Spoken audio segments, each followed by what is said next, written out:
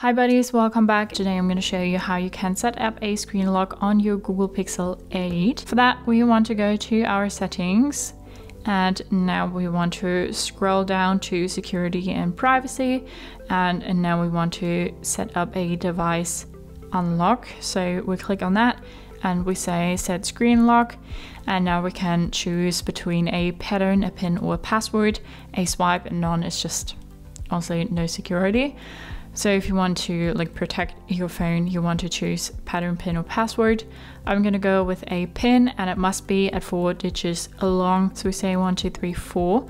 Keep in mind that this is not the most secure option. Next we come to the lock screen. So how do we want our lock screen to display? Shown all notification content, only sensitive content, or no notification content at all.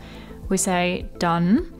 And now when we go ahead and lock our phone and want to unlock it again, we have to put in our PIN to, well, get into our phone. So with a PIN, password, pattern, be a bit creative. 1, 2, 3, 4, 4 times 0 are not the most secure options, as I said.